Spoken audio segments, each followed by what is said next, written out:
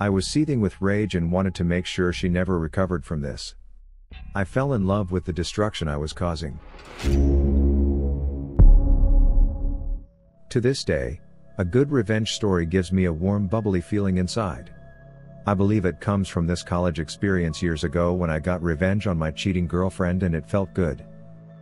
This is such a typical story of while fighting monsters, I became a monster. I was morphing from generally a good person to a relatively dark evil one. Obviously people have dark moments, but I feel like my personality and psyche has never been the same since this experience.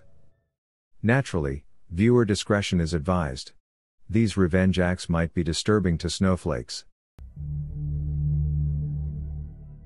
I know I'm not supposed to enjoy it, but I can't deny how satisfying it feels. It's probably one of my favorite feelings in the world, even though I'm ashamed to admit it. So I decided to write my first post about this, because I don't tell the story often. It is so extensive and honestly just makes me look bad. I'm going to try my best to not paint a picture where my ex looks as bad as possible and me as innocent as possible. At the time of this story, I played Division I NCAA basketball at a school, so I traveled a lot, weekly in different cities and states, and my entire life revolved around this. During the events of this story, I was in the early stages of a horrible drug and alcohol habit. Years after this story, I ended up getting sober and joined a program whose name you can find at the front of almost any phone book. I am sure many people reading this are also sober and will understand how we addicts/alcoholics can be. This story is an effort to explain a character defect that manifested from the events in this story that lead me down a very dark path. However, I don't mean this story to come off in a self-pity kind of way. Lastly, I was always a good kid, I was never troubled. My upbringing was very difficult, but I was able to keep an overall kindness in my spirit to other people and almost always did the right thing or took the high road.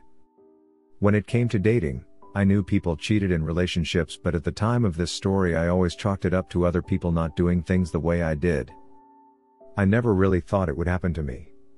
I always thought that because I was a 5-star boyfriend and my amazing choice in women, infidelity would never be a part of my dating journey. I was a naive. I really thought highly of myself and also had a real arrogance like any guy in his early 20s, I guess. I was in my junior year in university. I had been single for about a year after me and my high school girlfriend finally broke up after 3 years. I checked that relationship off as my learning experience, and I now knew what to look for in my next girlfriend. The next woman I chose to have a relationship with I would most likely marry and start my future with. I had my eye on this girl at my school, we will call her Lisa. I saw Lisa around the collegiate athletic facility, the university team's training grounds, and locker rooms. Lisa ran for the track team and was damn good. The various athletic teams often had parties, and I knew that the first one I saw her at, I would introduce myself and try to chat her up a bit and see where it led. Soon enough I see Lisa at one of these parties and we pass each other on the stairs. We make eye contact and she smiled at me. I sparked a conversation with her, and after going back and forth a bit we exchanged numbers. We begin the classic American style of flirting where we constantly just hint things back and forth indirectly. We slowly progress the relationship in this manner for weeks. Sending texts back and forth hinting that we were interested in each other, but also playing it cool to not let the other person know we had a crush on them. At the time, she was on a break with her current boyfriend, who was a popular player on the football team. She ended up leaving him completely to date me. This should have been a red flag obviously, but remember, I had severe hubris. At the time, her leaving him to date me just gave me a superiority complex. I was playing good in sport, and if she was willing to leave this guy for me, then she will never leave me for another guy. Wow, I was a freaking idiot. I can't express how much I was into Lisa. I was addictively attracted to her and had that weird feeling of I can't believe my crush is actually into me too. I really was so drowned and blinded by my crush on her, that I missed so many red flags, but our relationship began progressing really fast. Because of this, I didn't really do a proper inventory on why I liked her so much. Fast forward like 8 months later. We are together officially. Lisa has her own athlete's dorm room, but I was a couple years older than her and was working during the summers, full-time and part-time during school, and had my own apartment near campus, and Lisa was basically living with me. She even would stay there when I was out of town, which was like 3 or 4 days of every week, because we were in season and the team was flying all over the country. Me and Lisa were deeply in love regardless. At the end of the season I had planned 2 massive back-to-back parties. One was for my teammate's birthday at a Friday night and then my birthday on Saturday night. They just happened to be one day after the other and luckily landed on a Friday and Saturday night. Me and Lisa got drunk Friday night and had some unprotected sexy time. Lisa kept a period tracking calendar app on her phone. She was asleep and I drunkenly remembered she always marked down in her calendar when we had unprotected sex, so she knew if she should be worried if she missed her period. She missed her period often because she was an athlete. My inebriated brain thought she should put it in her calendar now, because we would forget the next day since we were so wasted. So I woke her up and said, "Can you put in that calendar that we had unprotected sex?" At this point it was like 5 a.m. and we were that 5 a.m. kinda drunk where you're mostly just tired. She unlocked her phone and opened the app, and before she could even do it, she fell back asleep. So I took the phone while it was still unlocked and proceeded to try and figure out how to put it in her calendar myself. Side note, through our entire relationship, Lisa went through my computer and phone constantly. She was very insecure and always had her suspicions. I didn't care that she was doing this all the time. She never found anything because I never did shady stuff, ever. Again, looking back at this, it's an obvious red flag I missed. Remember, I thought this girl would never cheat on me. So this wasn't one of those stories where I went through her phone looking for something and subsequently finding it. In this case, I was innocently trying to navigate this damn period calendar while I was drunk and I was not suspicious at all. When I looked at the period calendar app on Lisa's phone, I saw all kinds of little markers on different days of each month. Each marker was a different color, so I opened one to see what the color coding meant.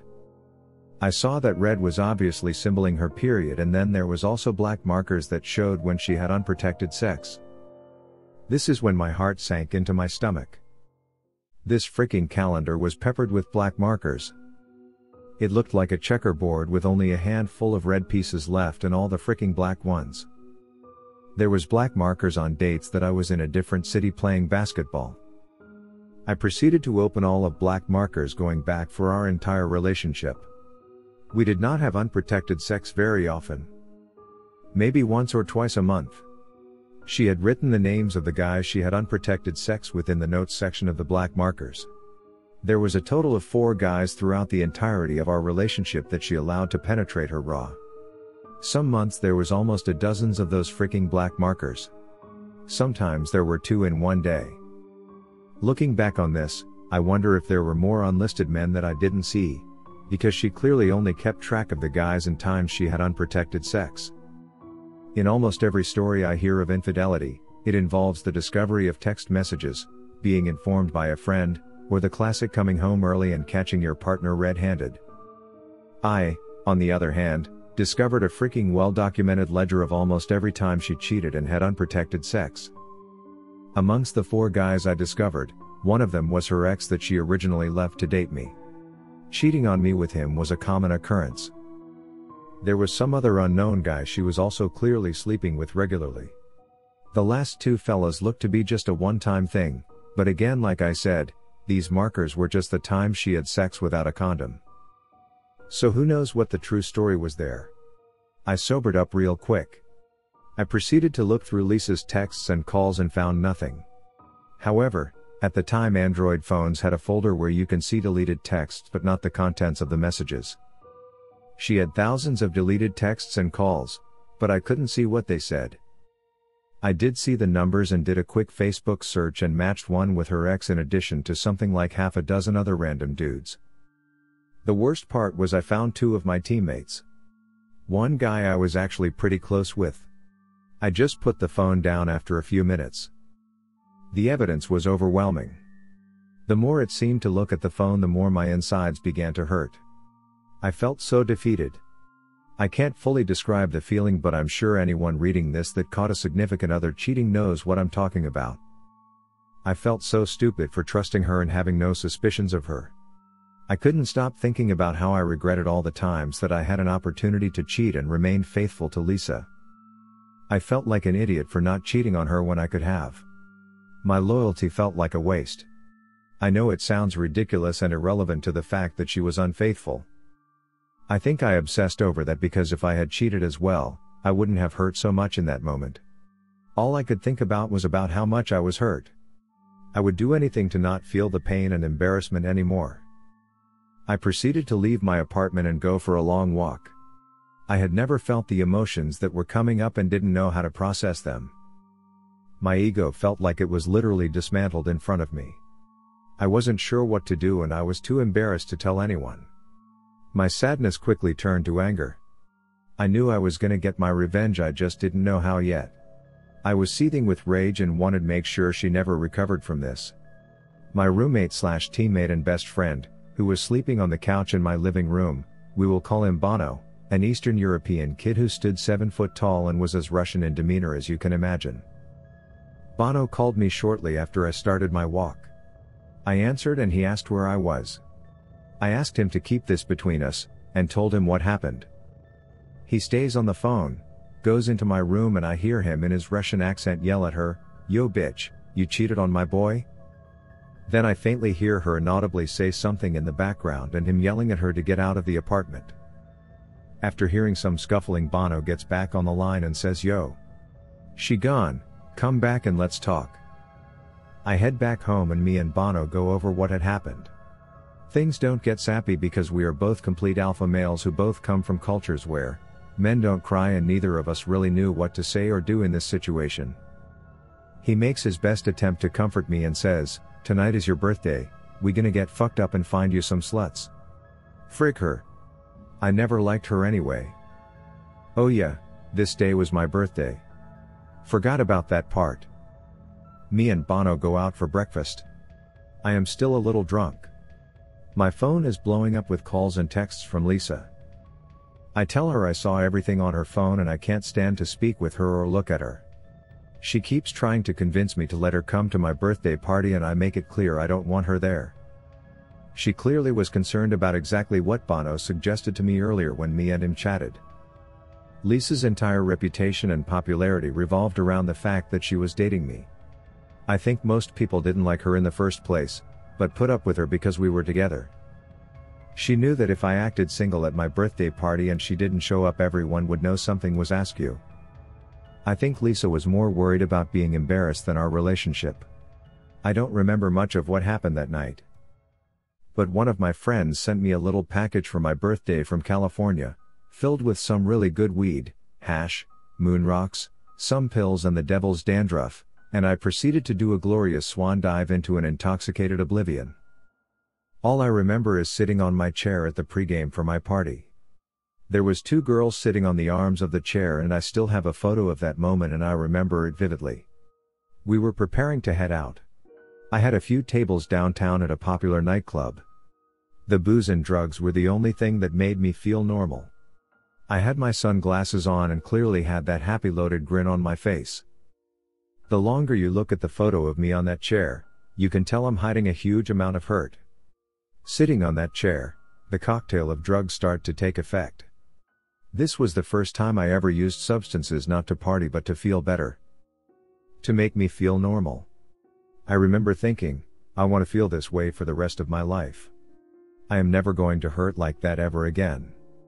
With drugs, I have control and no one can hurt me again. Oh, how ironic that turns out to be years down the line. I told my teammates and friends that me and Lisa were done when they asked why she wasn't at the party. I didn't tell them why though. I also didn't show them that I was affected by it in any way and just played it cool. I tried to focus everyone on the party ahead of us. So this is one of those revenge stories where it was only half planned. I knew I wanted to get revenge on Lisa for hurting me so much. But I kind of just improvised as opportunities came up. My original kind spirit had died at my birthday on that chair. All my morals went out the window. I never cheated in relationships, therefore I believed I would never get cheated on. I realize now how dumb that is, but that's what I thought at the time. I didn't care what collateral damage I caused, as long as my mission to hurt Lisa as much as possible was accomplished. So continued every day of my life with this new selfish mindset. I was sitting at my computer later that next week skimming Facebook, when I saw the profile of one of her track teammates on my feed. That's when I had my first vengeful idea. I decided I was going to attempt to get her teammates to bite the bait that I was about to cast out into the water. Though I didn't have proof she hooked up with my teammates, she was clearly trying to hide conversations between them. So I was going to see how many people, who are close to her, that I could passionately hug, aka have sexy time with. Luckily I had more options than she had when cheating on me. A women's track team is much larger than a men's basketball team. Also much better looking.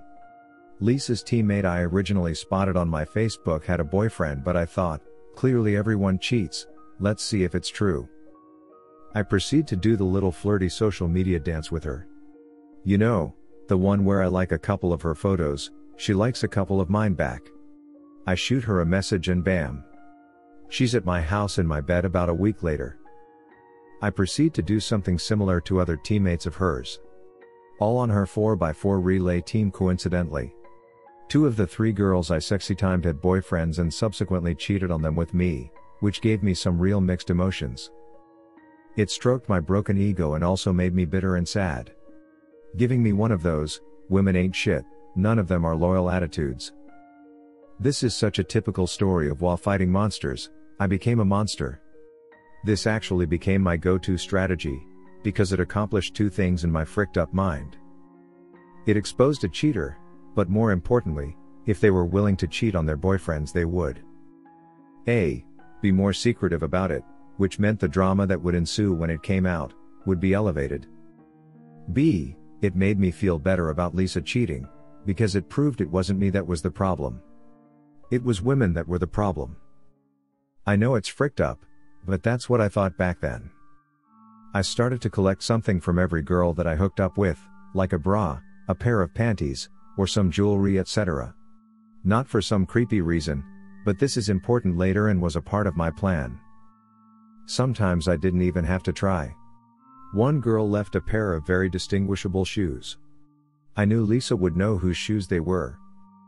They belonged to the girl that Lisa's ex-boyfriend rebounded with after Lisa and him broke up, which highly upset her because it was her friend. Now it would upset her more, because that same girl slept with both of her ex-boyfriends. I especially tried to collect items if it was something that I knew Lisa could distinguish, like a sweater from the women's track team with her teammate's name on it. After some time I had collected a boatload of trophies.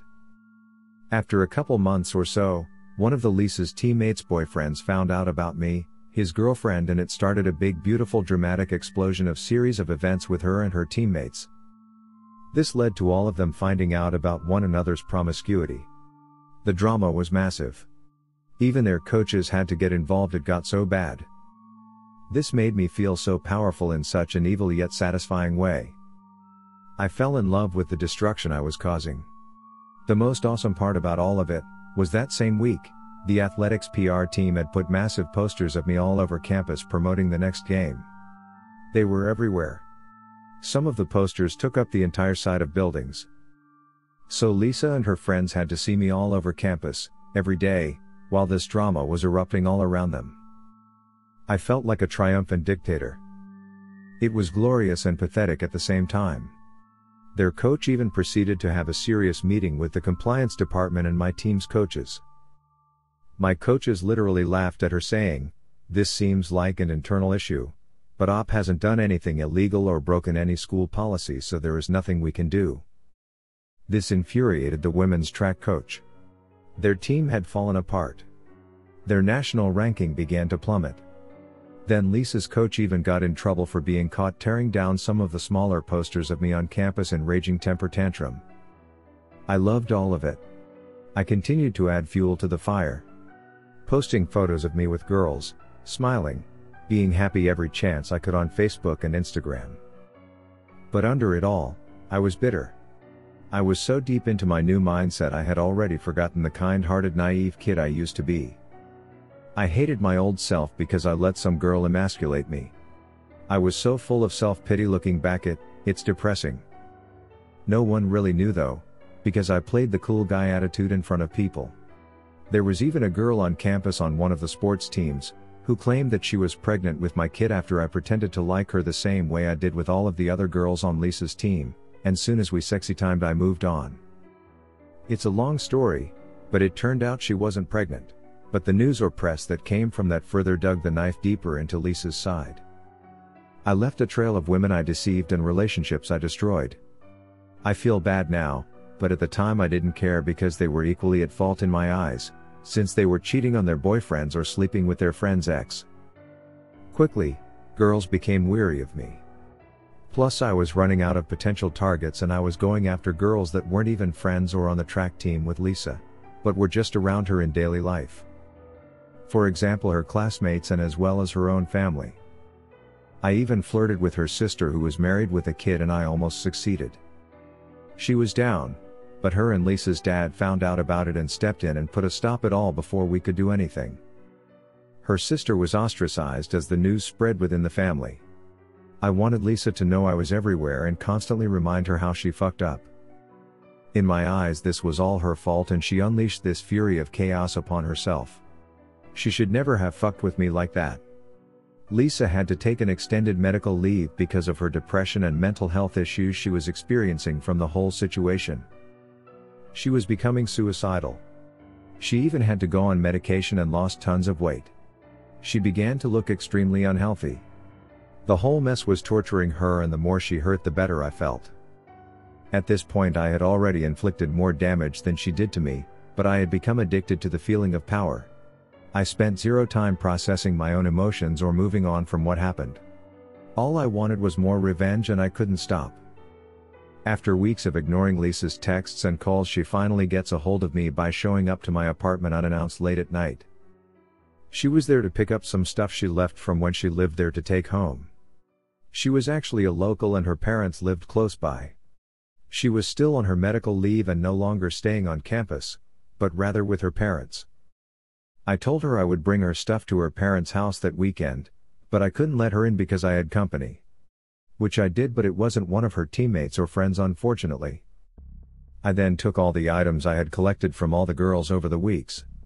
There was probably like 8 or 9 things from different girls including her teammates, and threw their belongings in along with Lisa's stuff into big black trash bags. I took the bags to her house and then called Lisa's dad. I told him I left her stuff on his porch and to inform his demon daughter. Me and Lisa's dad actually really got along and he even took my side after Lisa and I broke up. But after all these events transpired, he obviously had a negative opinion of me. 15 minutes after I get off the phone with Lisa's dad, I get a call from Lisa. I answer because I want to hear her reaction to having all these other girls' trophies mixed in with hers. She was sobbing uncontrollably. It sounded like that half-crying, half-mumbling thing people do when they are hysterical. She wasn't even angry, just desperately begging me to point to stop my tyranny. I just smiled and baked in the glory of hearing her hurt. I responded, "Why were there other guys in our relationship? You mixed them into our relationship like I mixed other girls' trophies into your shit?" Like a perfect little ironic metaphor. I thought it sounded cool at the time and was real proud of myself. I later found out from one of Lisa's friends, who knew she was cheating on me during our relationship, that Lisa was convinced I was the one cheating on her because I was always out of town. This doesn't make sense, since I was out of town because of basketball, a very legit excuse. Not just randomly on my own accord. You could literally see my schedule on the school's website. I kept in contact with her constantly when I was gone, but obviously when I had practice or team meetings, I couldn't be on my phone. But she didn't have the logic in her brain to figure this out, I guess. I assume it's just an excuse she made to protect her insecurities about the whole fiasco, or to keep face with people who knew she was cheating. Months go by, Lisa comes back to school from her medical leave and we bump into each other at the physical therapy center in our athlete facility building. I see this as yet another opportunity. It had been a while since I did something that hurt her and I was still hungry for more vengeance. I proceed to pretend like I want to rekindle things with her. She is cautious at first but eventually bites after about a week. We start to mend our relationship. We proceed for about a month, but I wouldn't call this a relationship. I forbid her to have any male friends, nor is she allowed to go out and party with her girlfriends. I also need full access to all her accounts and her location at all times. It was more like a hostage situation. It gave me a sense of control. Meanwhile, I'm not being faithful at all. This was my plan all along. Finally, she finds out about me sleeping with a girl in one of her classes and we have a nasty breakup. I told her that she literally knows what it felt like to be me when we last dated. Yet again, I felt triumphant. It was just another chance to hurt her and I did. After this we don't speak for years. I graduate university and move to Central America. She messages me while I'm there about a year after I moved and about 2 years after we last spoke. At this point my life has become that of a real degenerate. I was doing copious amounts of drugs on a daily basis and about 75% of my life was involved in some sort of illegal or nefarious activities. But I still blame her for me becoming the dark soul that I was and taking no responsibility for bitter immoral nature. I hadn't had another relationship since her and always had trouble, because I couldn't trust a woman in any capacity anymore.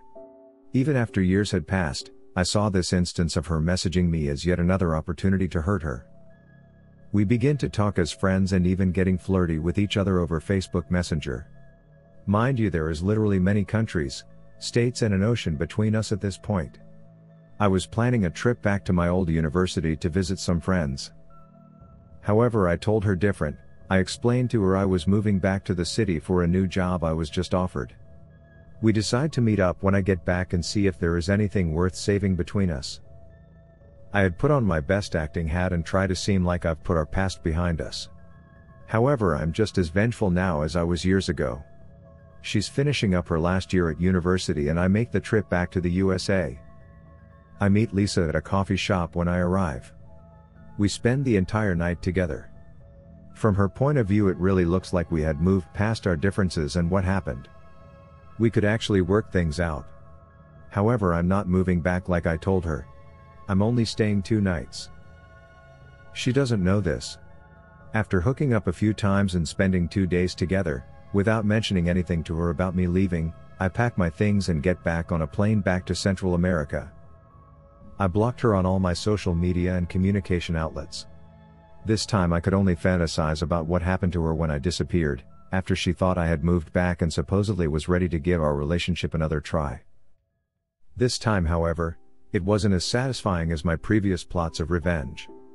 My drug habit and lifestyle only got worse every year.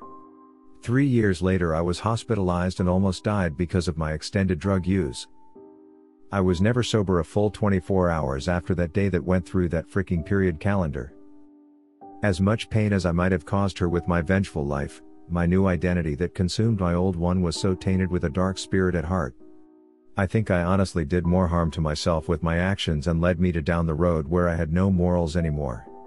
Though I spent the entirety of this story telling everyone of how I kept getting revenge at my ex for cheating on me, as satisfying as it was, I wish I would have spent an equal amount of energy healing myself from the incident. If anyone reading this is experiencing the pain that comes with cheating, a good revenge story can bring you some satisfaction, but I hope you don't make the same mistake I did. Rather spend more time healing yourself from the hurt and moving past it. The revenge won't heal you. It will be a separate journey, but could distract you from putting yourself back together. Luckily I got sober and am sober now 4+ years. I even had another girlfriend of 2 years cheat on me before I got sober, but this time I didn't take revenge. I spent my time healing. I changed and only focused on myself, and that was way more satisfying than the revenge I got on Lisa for cheating on me. Now I'm married almost 2 years, to a woman who is sober, and I have a good life. I have a dream job and a dream marriage. Thank you for sticking it out to the end, and for watching Royal A.I. Be sure to subscribe to receive future episodes. This single episode was made with artificial love. Share your thoughts in the comment section and give us some sugar by hitting that like button.